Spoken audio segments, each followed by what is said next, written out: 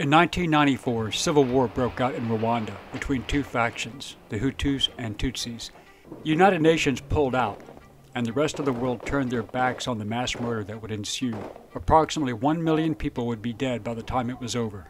During this carnage, one man would stand out, saving over 1,200 lives, and become a hero.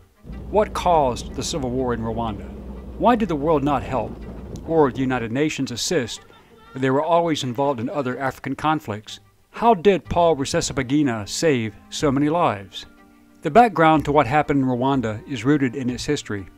The German colonial government, begun in 1898 and continuing until 1916, pursued a policy of indirect rule, placing the Tutsi as the ruling class. In 1916, Belgium took over control, and Hutus rose to power, having been the less favored group by the Germans.